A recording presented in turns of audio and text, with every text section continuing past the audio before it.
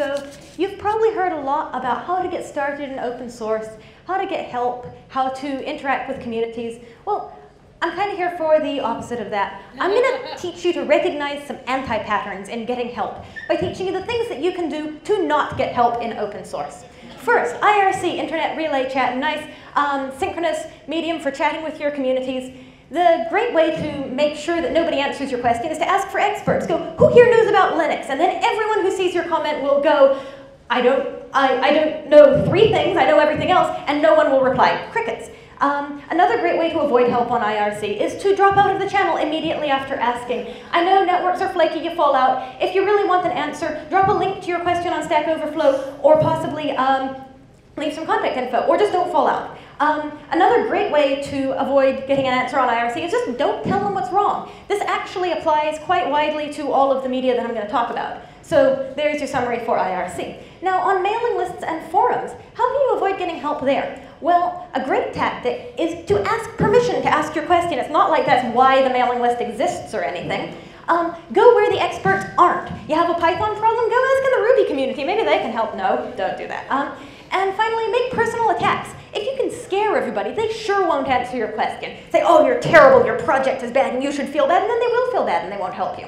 So that's mailing lists and forums in a nutshell for you. Now, my strategies for making sure that your favorite bug that you're really depending on never gets fixed are similar. First, get creative with where and how you file the bug. Just like, if they have a bug tracker on GitHub, go put it in somebody's YouTube tutorial issue comments. Nobody will ever see it there. Next, be tough to copy.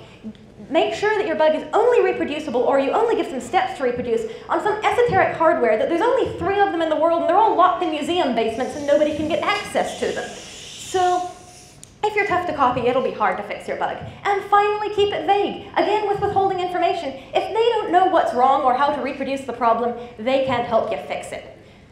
So finally, I'm going to suggest some hazards of participating in open source. Now, how can you make sure you don't get all that much out of the meat space or brick and mortar community?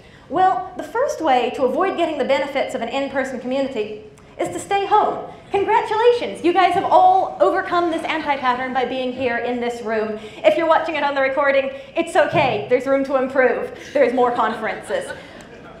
Next, scare people. Whether this means wearing a t-shirt that says you hate everybody who looks like them, or just like seeming to have something very communicable and coughing on everyone without covering your mouth. If you scare people away, they won't come interact with you and you won't make friends. And finally, the biggest community involvement anti-pattern is to let your shyness win. So I really hope that you don't do this. You can absolutely show up to a conference, sit there the whole time on Twitter or IRC, not talk to anybody, and you won't get as much out of it.